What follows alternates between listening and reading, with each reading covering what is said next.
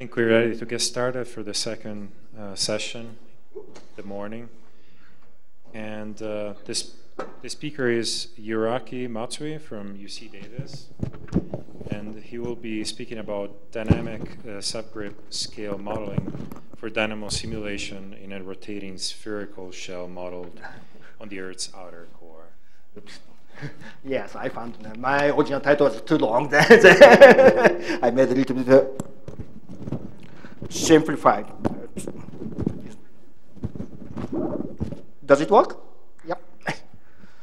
And so thanks for having the chance to make talk in this workshop. I very appreciate for it. And actually yesterday, so Rakesh and Nick had a good introduction for the geodynamic simulations. This guy, no pointer. Yes? Oops. That's okay, I don't need that. Okay.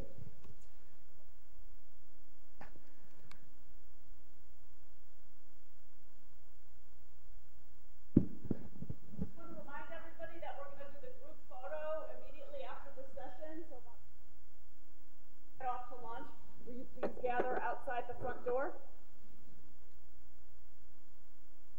Thanks. Yep. Does it work? Okay. So let's start again. So yeah. So Nick and Rakesh had a good introduction for the numerical dynamos for the Earth's core yesterday. So this guy is an example. My numerical dynamo results with the finest case in which I have. So the Ekman number is 10 power to minus 5, and Manifold number is 0.25. And so actual vorticity has a very small scale features. And here's a polar view of the magnetic field. So the magnetic field has a little bit larger scale. And so the fairly intense magnetic field generality, so the it will go away. So the small scale features disappear here. The intense magnetic field is generated.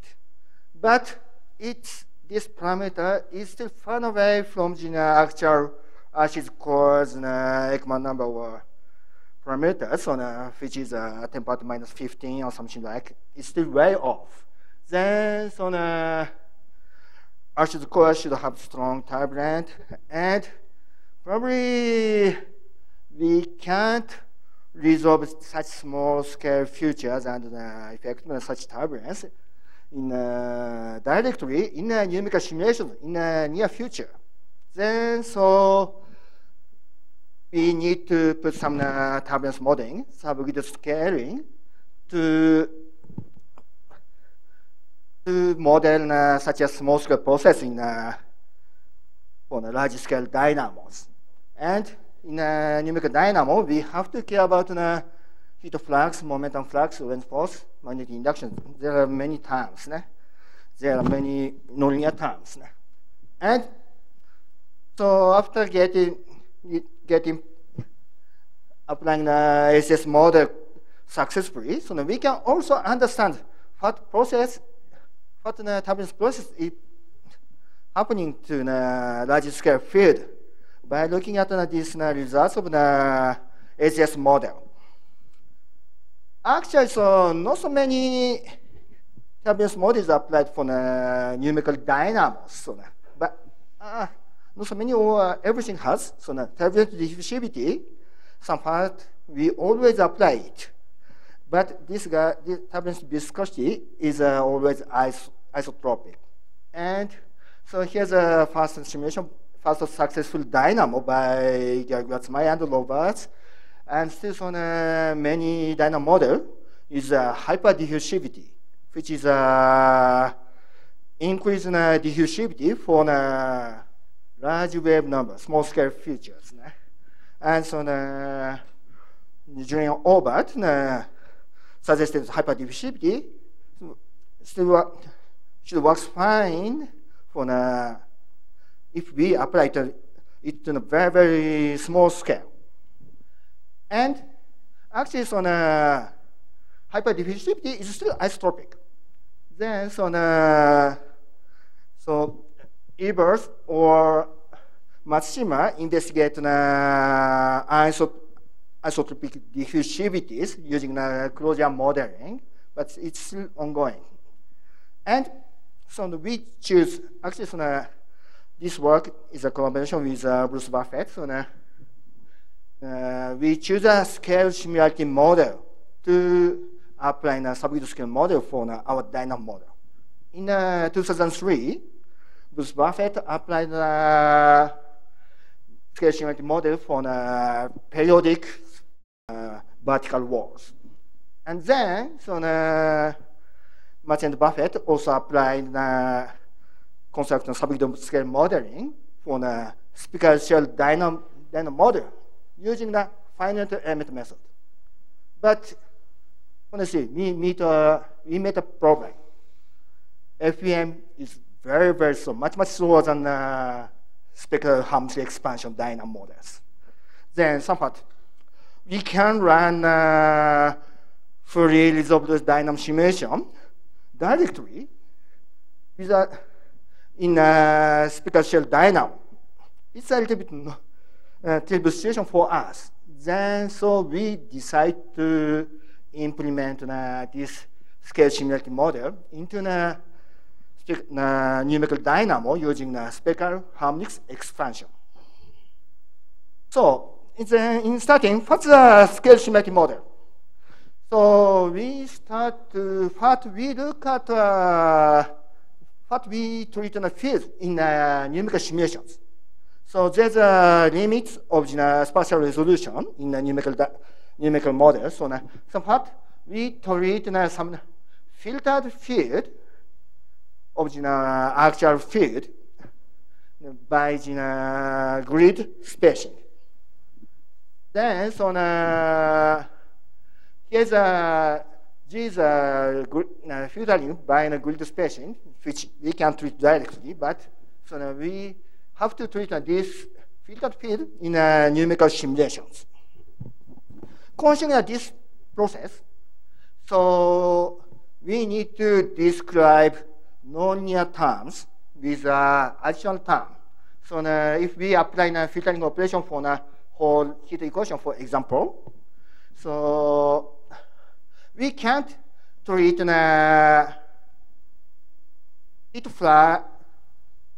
filtered heat flux directly.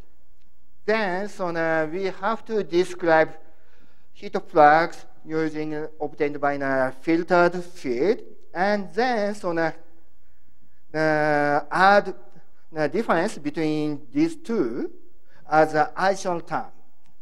That's a HGS term in numerical simulations. Then we'll get back to the governing equations for the thermally driven dynamo. So there are 4 nonlinear terms, so advections, and Lorentz force, and heat flux, and magnetic induction. Then there are 4 corresponding HGS terms are required.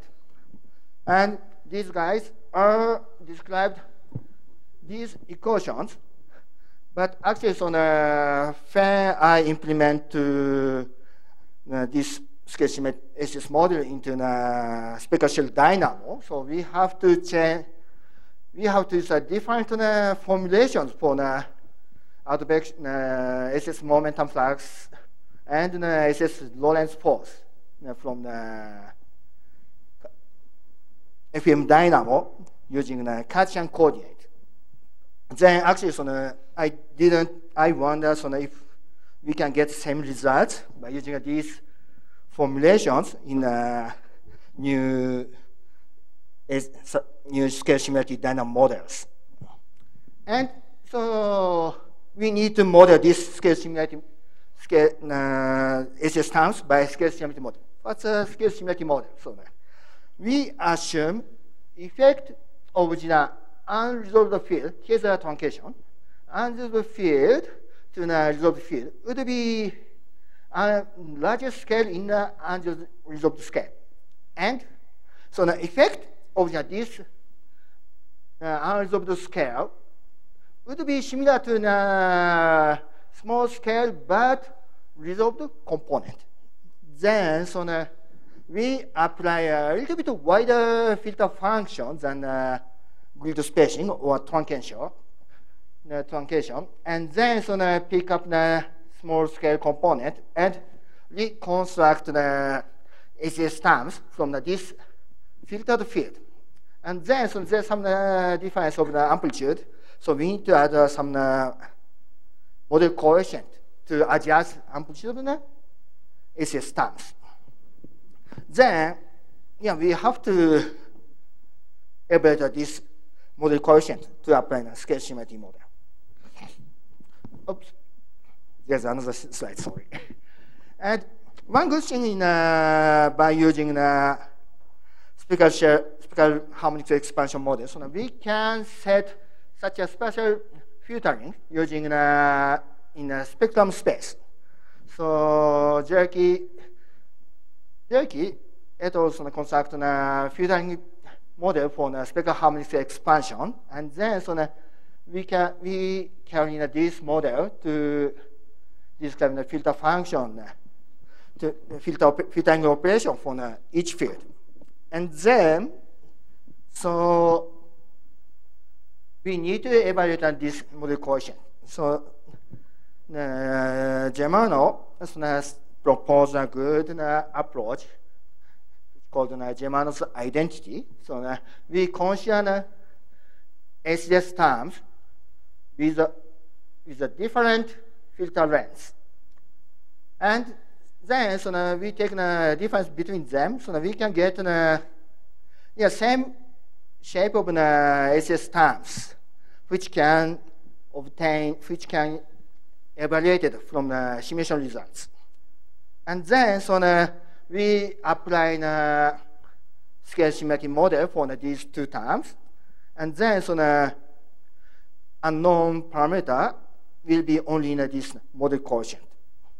So this model coefficient can depend on the characteristics of the field, on the velocity or temperature and magnetic field. Then we set actually we set more finer the grouping along with zonal directions, and then evaluate the model coefficient as a function of radius and latitude direction, theta direction. So here's a quick introduction of the code which I implemented, Calypso, which is also supported by the computational infrastructure for the geodynamics, GIGE, and it's also highly parallelized. I tested up to 38,000 cores, and it also has a large flexibility. But honestly, I haven't released the model, including this current SS model. So it's only accept for direct simulations. So then we check if my model works, our scale symmetry model works correctly. Then so we compare three cases. One is free resolved simulations, so with fine resolutions, and simply continuing. And we get snapshot results from the co-steady state, and then interpret the COSA grid and run the unresolved DNS without the SS model, and run the LES, including the scale similarity model. And actually today, I introduced two cases. One is case one with a pretty large Ekman number. So the Ekman number is 10 power to minus 4, and the case two has one order smaller, 10 power to minus 5. So because case one is the same parameter as previous my FM dynamo, FM subgrid scale modeling. So I want to compare if it works correct, same as previous works. And then, so I try to run a model with a finest resolution case, which I have. So, and here's a perspective of the kinetic and energy and temperature for both cases. And truncation of this LES and unresolved DNS case is 39 and 95. So it's departing from the energy cascade straightly in high, large degree part, then it's getting a little bit get dangerous truncation, but we can see a large improvement in simulation results. Okay, here's the results for the case one. Here's the evolution of the kinetic energy and magnetic energy. And so the black is the resolved DNS for reference, and blue is the unresolved DNS, and green is the LS case. So look at the kinetic energy. So the LS results are much closer to the resolved DNS case, but still magnetic energy is pretty less than reference case. But looking at the work of each 3 SS term, so the products of the SS Reynolds stress and SS Lorentz force and SS induction terms. So the Lorentz force are pretty big, and so both has a large area with a negative value. So that indicates energy transfer from resolved scale to unresolved small scale. But so looking at the length stress, so there are positive areas in the middle of the convection column. So this area transfer energy from small scale to large scale. This part is a very characteristic, and so we think we can't represent such feature by the turbulent diffusivity. It's always sucking energy from the resolved scale to unresolved scale. And good thing is if we compare results this term with results by our FEM model. So yeah, details are a little bit different, but characteristics are pretty similar. So there's strong negative energy transfer and positive energy transfer on the next, and getting negative energy transfer. Then even we use different coordinate, different expression of for the SS advections, but yeah, we can represent the process for the subgrid scale term pretty successfully, we believe.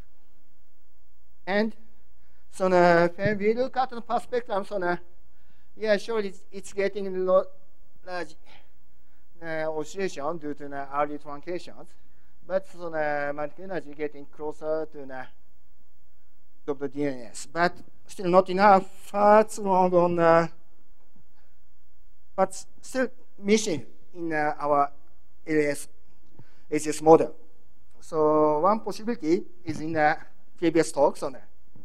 So we can ignore the effect of the unresolved buoyancy, but I saw in our models still we need to sync the effect of the energy input into the unresolved scale, and it can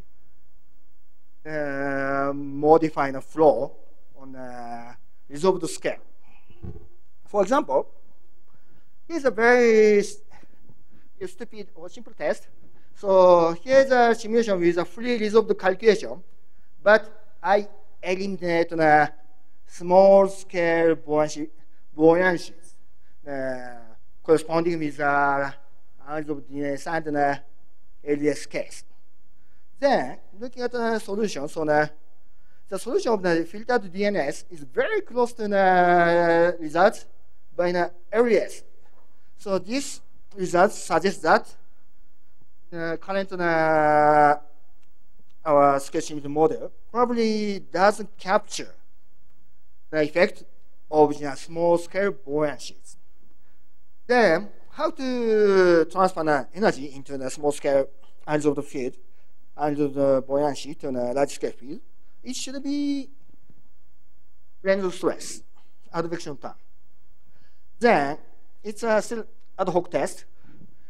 I increase the model coefficient 4 times from the original LS. Then, here's the evolution of the kinetic and magnetic energies. So with the same format as before. So the modified LS is a red, so this result is much closer to the result of DNS. Then, so this approach would be good to reproduce the numerical dynamos in the rotating shell. But it's a large Ekman number. This result has the case with a large Ekman number. Okay, how it will be for the more final case? Honestly, I haven't tested modified areas yet, but yeah, so the kinetic energy getting small, and actually, so honestly, so there's not so big improvement in by the LUS in looking at the average energies, and there's a difference in energy transfer in residual stress.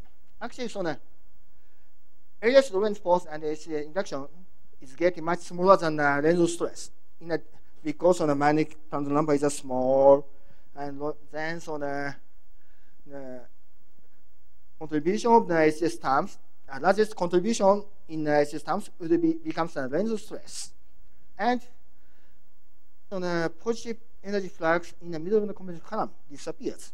Most of the areas it has a negative energy transfer, then so the kinetic energy always cascade to large scale to small scales. Such process occurs in the current results. And I looked at quickly the kinetic energy spectrum as a function of the spectrum degree in the result of DNS for the Coriolis, buoyancy, Lorentz force with green, and inertial terms. And so we also compare if we can represent this inertial term in LUS. Actually, so result of inertial term in LUS is smaller than original inertial term in result of DNS in all length scale. And I don't think this ACS term not enough to adjust this amplitude, push up to this black line.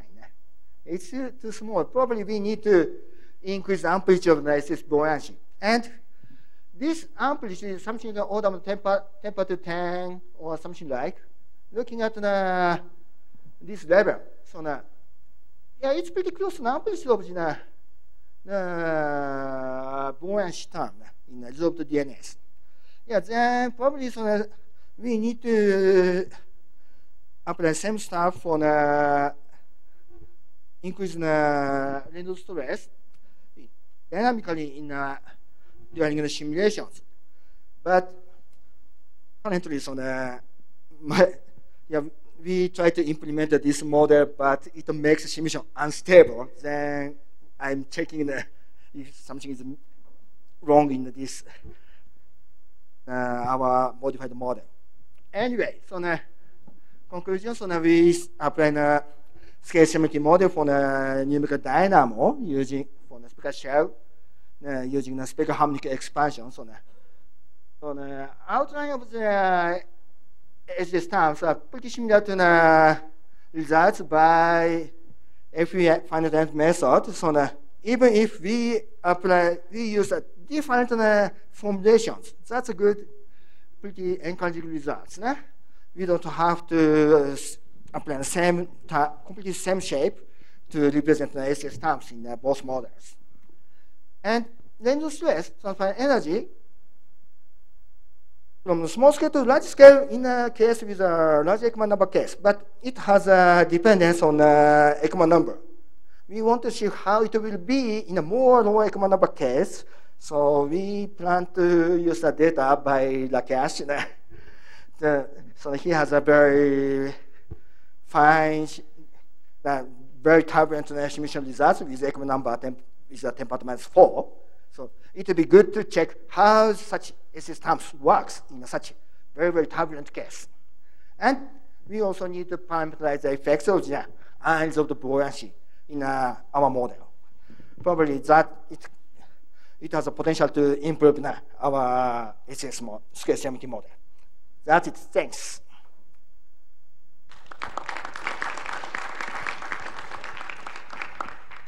Thanks, Hiroaki. Any questions?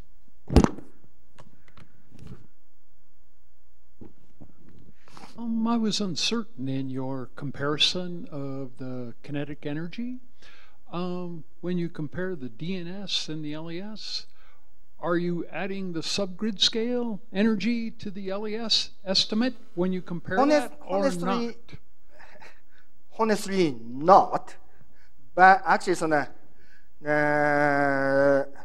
I compared the total kinetic and magnetic energies for each case.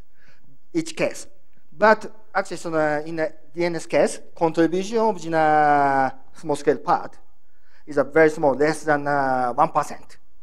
Then, so I think we don't have to care about. We don't have to truncate, pick up the large scale kinetic and magnetic energy for the comparison. Yeah, it makes pretty small. Because that should be, depending on what the filter with, yes, they should add up if it really works. I couldn't tell from the plots how much are you asking the subgrid scale model to, let's say, carry flux or carry energy? How much of the total energy is it? About 10%, 5%, 50%?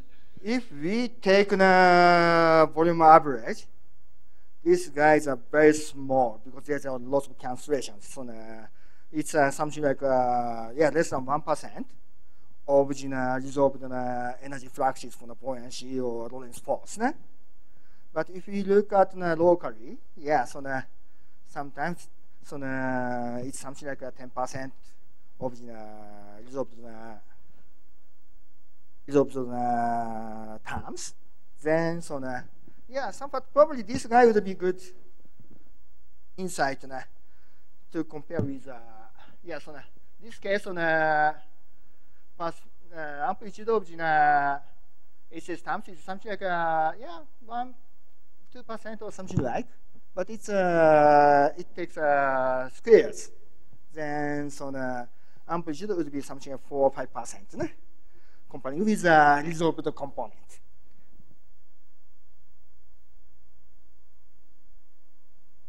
Any more questions?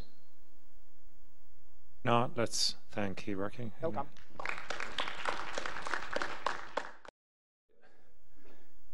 Well, I too want to thank the organizer for inviting me. It's been a wonderful meeting, and also for scheduling the photo shoot afterwards. This way I'm not standing between you and lunch, but between you and the photo shoot, which sounds a little less onerous, but I'll try to be on time. So this work, actually, it's also nice to be following Anik, who set up the general topic of intermittency quite nicely. I'll be focusing on intermittency of the gradients of the small scales of turbulence, not the velocities themselves, the way she did.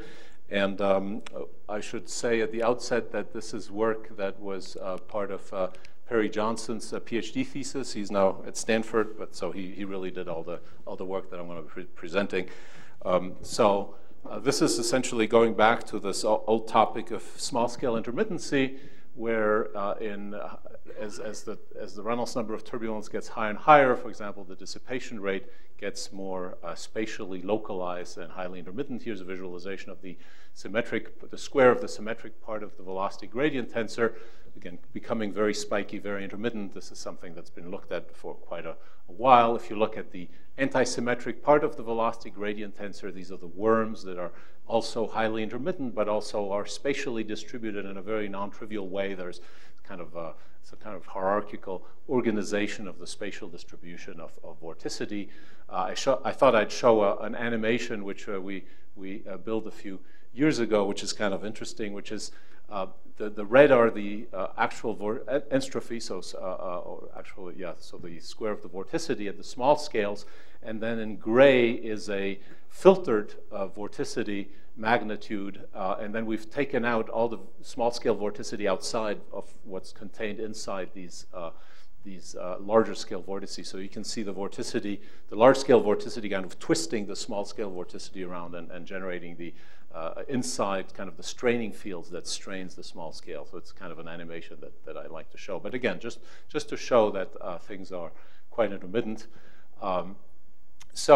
Quantitatively, one of the quantitative implications of this is a deviation from Kolmogorov 41, which assumes that everything depends on just the mean dissipation. So the average dissipation rate is going to go like this, times Reynolds number to the 0, but then also any high order moments. For example, if I take the m half, why I take the half is going to become evident immediately, that this also, even these high order moments of the dissipation would not scale in any non-trivial way, essentially go like Reynolds number to the 0. So for example, ratios of the mth power of the velocity gradient to the mth power normalized by the square will also go like Reynolds number to the 0. That's the prediction from the classic Kolmogorov 41 in the absence of intermittency. And then, of course, it's well known that the fact that dissipation rate will accumulate in these highly spiky distributions, and as the Reynolds number gets higher and higher, this becomes more prominent, will give rise to power law scaling of things like high order moments of the velocity gradient. So, for example, for m equals 4, you get the well-known flatness, the increase of flatness with Reynolds number, r lambda here going 10 to the 4, 10 to the 5, and you get this kind of power law increase of the flatness away from the value of 3 that is appropriate for Gaussian value. So that's one of the well-known observations. Now this has been described in the past via a number of models, multifractals, Shea-Levesque, P models, shell models, all have kind of this generalization of Kolmogorov, which essentially says you think of this cascade of energy from large to small scales. However, it becomes spatially localized. Some of these eddies get more energy than the others, and then it gets sort of cumulatively, perhaps multiplicatively more intermittent. And that's the different models and so on are of course described nicely in the monograph by Uriel Frisch. Now, one of the drawbacks of these kind of descriptions is that there's very little connection with Navier-Stokes equations, very little fluid mechanics that's really contained in these. They deal typically with scalars like the dissipation or the entropy, which there's a lot of geometric information that's been kind of erased and is not connected. And so what I'd like to do today is we will take the view that we'd like to come up with a reduced order description that will perhaps supplant some of these models, but that is somehow more grounded in Navier-Stokes equations. Therefore, it's kind of obvious this has to be done in a Lagrangian frame. It'll be easier to have a really reduced order description of this. And we should be hopefully dealing with vectors and tensors rather than just scalars. And so the object we'll be interested in is the full velocity gradient tensor, which are essentially those velocity increments that Anik talked about. So what she looked at were, or described, essentially subsets of this, velocity increments in a particular direction, the longitudinal or the transverse. This is a complete description of all the directions in all velocity components, so to speak. So that's what I'd like to discuss here. And since time is short, let me give you the punchline at the start. So what we'll end up finding is that we'll have a kind of a cascade model in which there is a local part which will come from the Navier-Stokes equations, which will mostly be dominated by the self-stretching of the velocity gradient tensor, and that will come from Navier-Stokes equations. However, we will, to really be able to go to arbitrarily high Reynolds numbers, we will need to have a non-local part of the cascade where this whole process is embedded in some kind of environment where there's going to be a surrounding or an average time scale or dissipation rate. And then that will have to also be sequenced kind of multiplicatively. So there'll be a local part which comes from Navier-Stokes and a non-local part where we will essentially use timescale separation arguments to do the modeling for the background terms that will have stochastic forcing and timescales that will be kind of the local environment. So it'll be a picture like this where we have an eddy cascade that will be local, which will be essentially this kind of equation, but it'll be embedded in an environment which itself will come from the accumulation of this. Anyway, it'll become a little clearer later, but it'll be kind of a model that combines local part and non-local parts, but will be able to reach arbitrarily high Reynolds numbers. So as a result, what I'll present is a little machine which will consist of, I don't know, an order of small, tens, maybe 40, 50 stochastic differential equations for the velocity gradient at different scales, these different scales. This scale ratio, by the way, will be about a factor of 10, so it'll be we'll be able to use scale separation arguments to model things. But anyway, in the end, you'll end up with maybe 50 or so stochastic differential equations where we'll be able to reach arbitrarily high Reynolds numbers and describe things like vorticity alignments with strain rate, eigenvalues, eigenvectors, and the growth of intermittency, which are all important and might be useful for astrophysical applications if you need some more detailed information about these geometric gradient statistics at very, very high Reynolds numbers at the smallest scales. So that's the plan. In terms of what are the phenomenological things that we'd like a model to describe, for example, these long tails that Anik talked about. For the longitudinal, there's skewness, so that's asymmetric. The transverse gradients are symmetric, this growth of flatness with Reynolds number. But then also things like the alignment of the intermediate eigenvector of the strain rate tensor, so the symmetric part, its intermediate eigenvector is typically where the vorticity likes to be aligned. Things of this sort we'd also like to describe, a model like this should describe. So let's start with, so we'll be looking at the gradients. Now the effect is the simplest way to look at it is in a 1D example with the sort of the inviscid-Burgers equation, and we'll be looking at the gradient. So in this case, it's very easy to see where the intermittency comes from. So you take the gradient of this equation, so just du dx, and you will find that the Lagrangian derivative of this du dx is minus du dx squared. So you take an additional derivative of this advective term, and on the right-hand side ends up a minus a squared, which tells you that if initially the gradient is negative, it'll grow very quickly, and there's a finite time singularity that Anik also mentioned. There's a finite time singularity essentially showing where this growth, sudden growth, and also this condensation of these large gradients onto smaller subsets of the available space. This is, of course, a 1D highly compressible example, but it gives kind of the flavor of what I'll be talking about. So this is a scale example, finite singularity for negative initial gradients, showing that it's very natural that you get this growth of intermittency. Now we do it for the full velocity gradient in 3D. So you take the gradient of the Navier-Stokes equations, and you end up with an equation like this, which has the first part is, again, it's kind of an a square, minus a squared term, but in a matrix sense. You take the trace out because this needs to remain divergence-free. And then this is a closed term. That's the part, if you neglect all these other terms, you get to what's called restricted Euler equation, which V.F. looked at some decades ago. And these terms are unclosed. They contain the effects of pressure through the pressure Hessian, the viscous effects, so again, non-local in the terms that I would need A at different neighboring points to evaluate this term. And then we'll add a stochastic forcing because it turns out we need it. So, but in principle, what this represents is a set of 9, right? These are 9 ODEs. They're not closed, and they're in a Lagrangian frame. So we'll take this to be the Lagrangian derivative. So we're imagining we're following kind of fluid elements in isotropic turbulence, and we're just trying to see what does the velocity gradient look like as function of time. So that's it. So right now, so far, we really only have 9 or 8 because it's trace-free. We really have 8 ODEs. And how much can we learn from that kind of thing? And again, I think the main term is the self-stretching term. We're very familiar with the vorticity stretching, but it turns out the strain rate itself acts on itself and to rotate itself and so on. So that's all contained in this term. So here's a brief history of the various types of models that have been proposed, and I'll just focus as an example on the pressure Hessian, and I'll show you our latest version of this, which we call something, I forget what we call it. But anyway, the simplest way to motivate this particular model is to, remember, we're interested in the pressure Hessian.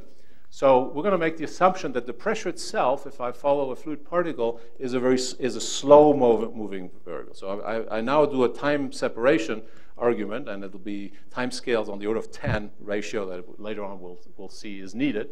And so on that time scale, I'm going to assume that the pressure is constant if I follow a fluid particle for a short amount of time. That seems reasonable. Then I take twice the gradient of that equation, and what you essentially end up with is the time derivative of the pressure Hessian is equal to this Ohlroyd convective derivative. So essentially, you're saying that the Ohlroyd derivative is 0 of the pressure Hessian. And time, if I follow the Lagrangian time history, it just means that the pressure Hessian is being rotated and strained and deformed by the velocity gradient in this way. And it turns out that this simple equation if I assume that the velocity gradient is constant, so again, that's going to be a time scale separation argument as far as the pressure Hessian is concerned, I get as a solution of this matrix exponential type term that takes the initial condition, the initial pressure Hessian, and multiplies it on two sides. And this can essentially, so this is one version of the model where I take some initial condition and I use this map, this exponential map on both sides, and I get a model for the pressure Hessian. Now, I needed this initial condition for the pressure Hessian. And what we did in 2006 with the Laurent-Cheviard, we assumed that that was an isotropic tensor. So not the full pressure Hessian being isotropic, which is what Vieux-Fosse assumed, but this Lagrangian precursor of the pressure Hessian being an isotropic tensor. That turned out to have some limitations. And so what Perry felt he could do is instead use an earlier result that Michael Wilczek had developed, which is to say, for isotropic turbulence, let's assume that the turbulence is Gaussian. And then it turns out that the pressure Hessian of a Gaussian field is not an isotropic tensor, but it depends on the gradients themselves.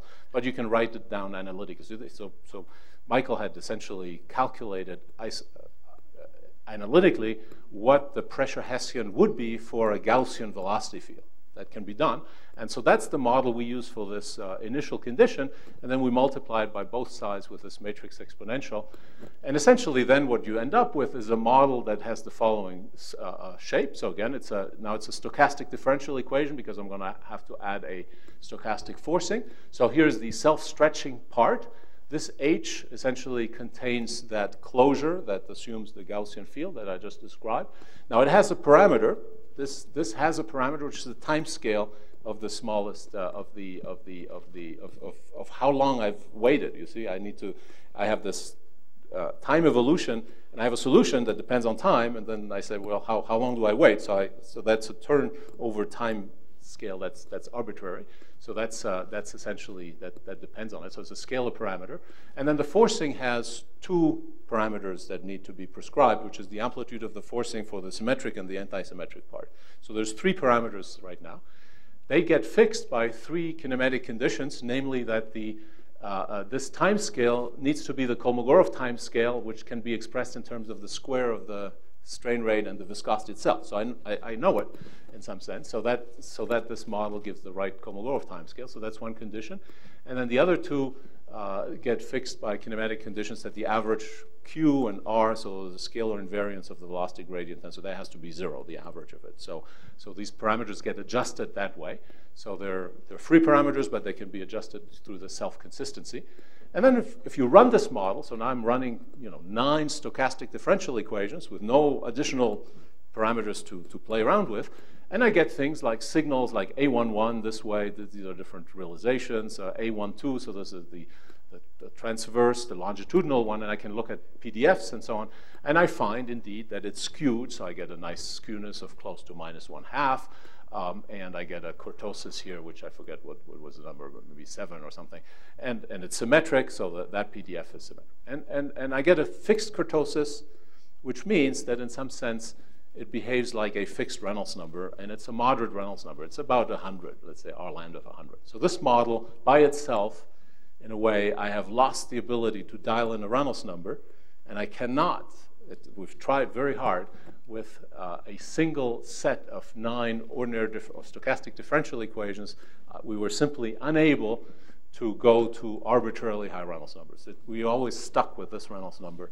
Although a lot of geometric qualitative features were reproduced, we could not go to R lambda 1,000 or 10,000, 100,000. It just wouldn't work. So what Perry suggested was, well, why don't we couple several of these and have some kind of shell, but it's as I'm going to argue, it's not really a shell model, but a kind of an idea where, as I told you, I need a time scale. I need that Kolmogorov time scale. So why not get that time scale from a precursor shell? So the easiest way to think about it is as follows, is to think that I'm doing the simulation at the Kolmogorov scale.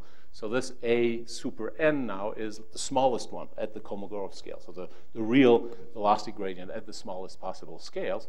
I'm going to assume, essentially, that this is not that the time scale I needed for that shell isn't going to be the overall Kolmogorov time scale, but it's going to be a localized time scale that lives in this neighborhood, this region where this eddy is evolving. And however, that time scale, I'm going to get it by evaluating the Kolmogorov time scale, not of the overall flow, but of a bigger shell that represents the larger scales in this overall neighborhood of the flow. Okay, so and then you string several of these together. So we're going to have the time scales are going to be multiples of the Kolmogorov time scale, where this beta is going to be the scale ratio, the time scale ratio between these levels. Okay. Now it turns out that is now unfortunately a free parameter. And to get the proper results, to have this scale in the right way with Reynolds number, this free parameter ends up being a time scale ratio of about 10. The nice thing about getting such a big number is that, remember, we use time scale separation arguments for all these things, you know, the pressure being constant over that time and so on and so forth. So it does use this idea of a time scale separation.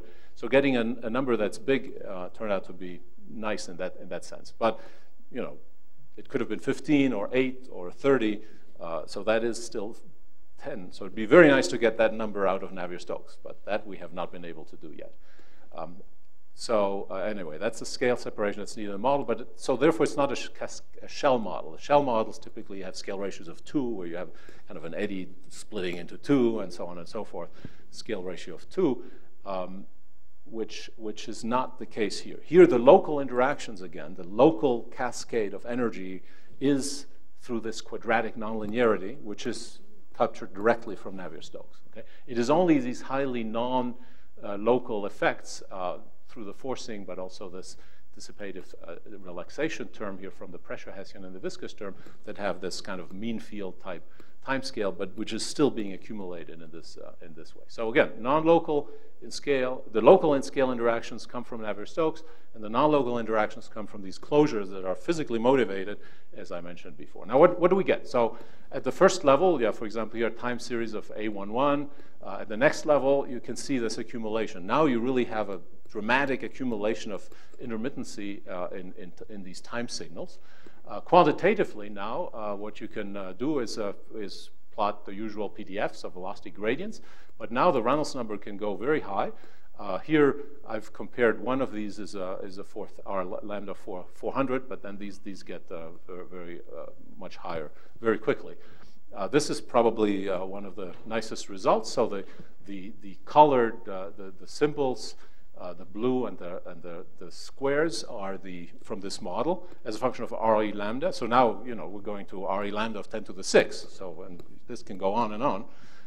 So it's very, very economical, very cheap to run. Results we get, which are interesting, is in this case the skewness also goes up. So no, this is the skewness. I'm sorry. This is the negative of the skewness. This is the flatness for the longitudinal and the transverse. So what's interesting is the transverse flatness intermittency is higher than the longitudinal, but the scaling exponent with Reynolds number in this case is identical. In fact, that's actually a kinematic condition that was talked about some years ago, but the model that reproduces that very nicely. And then data are the other symbols. If you choose beta equals 10, then this exponent alpha that I talked at the beginning, which is the scaling exponent with Reynolds number of the gradients, compared with data and some of the other Shea-Levesque and P model. So just look at the red circles are the predictions from this model as function of the moment order and compared with some data. So again, giving very nice kind of growth of this exponent with the order of the moment as function of Reynolds number. But in addition, this model provides you with all sorts of geometric information because it's very rich, because it says the full velocity gradient tensor. So things like, again, for the experts, things like the joint PDF of these velocity gradient invariants shows this VFS tail very nicely compared with DNS. The alignments of the vorticity with the eigendirection of the strain rate tensor, very nice. And here's the dashed lines, I believe, are the DNS results at that Reynolds number, and these results have a weak Reynolds number dependence, which we also capture here. I guess I'm not showing it here. And then this is this S parameter that tells you whether the velocity gradient is more axisymmetric expansion or contraction. The PDF of it, again, compared with the DNS, quite nice results. So again, as a summary, here's a little machinery that, again, if I need to go to a Reynolds number that's very high, if I need 3 levels, so 3 levels would correspond to a time scale ratio of 1,000, which is a very high Reynolds number because the time scale ratio goes like RE lambda. So there's this can go very high, and then for each of these levels, I need 9 stochastic differential equations. So in this case, it'd be 27 equations. If I go to n equals 5 or 6, like the results I showed, then you can go to RE lambda of 10 to the 5 or 10 to the 6, and pretty good agreements with the results. So again, a low-order model. The term that really drives the intermittency growth comes directly from the Navier-Stokes, so it's not something that's put in by hand. The restrictive terms, because if I don't add these, then I get finite time singularities. The resistive terms are mainly pressure Hessian and also a little bit of viscous terms, come from these physically motivated closures. Again, it predicts multiple things. It has 4 scalar parameters. 3 of those can be fixed self-consistently by sort of an internal self-consistency, but the scale ratio, beta, is still something that needs to be fitted. So that's I would say, room for further developments. Hopefully, if that were to come from out of Navier-Stokes, I think that'd be really very nice. But if you need an operational model to predict statistics of velocity gradients and arbitrarily high Reynolds numbers, this is now a nice little machine that you can apply to different things. Now, it can also be generalized, I guess, as outlook. There's nothing that prevents you from adding rotation to this equation. So Yi Li, some years ago, did that, and then he took this and projected it further onto the longitudinal and transverse direction, a bit like what Anik just described, and then, for example, was able to show that how vorticity would, how frame rotation would reduce some of the intermittency. But here you can do it for the full velocity gradient. To magnetic fields, this kind of modeling, I guess there are some initial attempts as well. And then the other problem, of course, is that I still need to run simulations, right? I need to run the stochastic differential equations on a computer and then see what I get. And the only thing is it's 60 or 80 degrees of freedom rather than 10 to the 9 or 10 to the 10 if I need to do DNS. But it's kind of not satisfying that I need to run the simulation. So there are some analytical approaches for these kind of models based on instantons and this MSR path integral methods that is being looked at by some people, which might be there might be some hope to actually do analysis on these stochastic differential equations. And with that, I'll be very happy to take any questions, and thank you.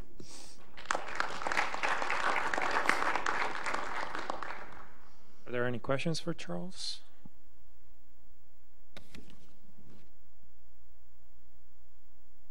Charles, just maybe it's a little bit distant, but often Ron Adrian has advocated looking at the complex eigenvalue of EUI dxj to find structures.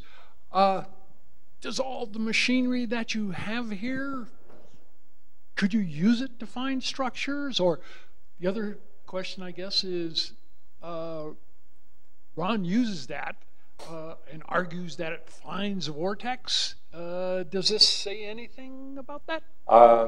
So, the quick answer is, in some sense, yes. I can take A and look at the complex eigenvalues of it. So this will predict, for example, the statistics. How likely is it to get the complex eigenvalues and so on.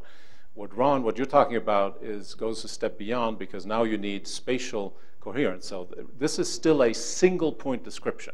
I'm only getting the probability of any arbitrary point to have these things. What you're talking about is you now need some kind of spatial information, which this would not give you.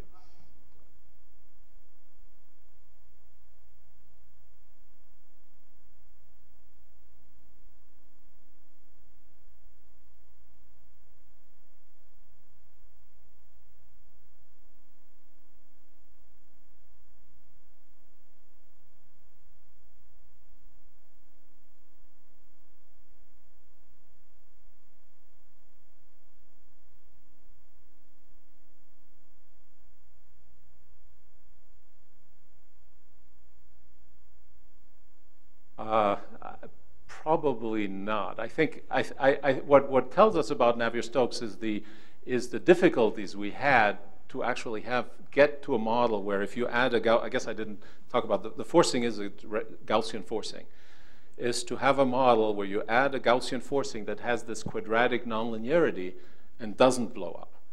For example, you know, if we use a linear damping, so instead of this h, if I just put a 1 or minus some kind of single time scale, a linear damping, which would be the first thing, that, you know, half the initial conditions will blow up. And then we tried some other things like taking these matrix exponentials and expanding them and only keeping a few points. Then we run for quite a long time and it seems okay, and then it blows up. So so I would say it really likes to blow up, and we really needed to have these exponential terms that would really grow. The damping then really becomes huge to really prevent it from blowing up. I don't know whether that's telling us something interesting. But. Any more questions for Charles?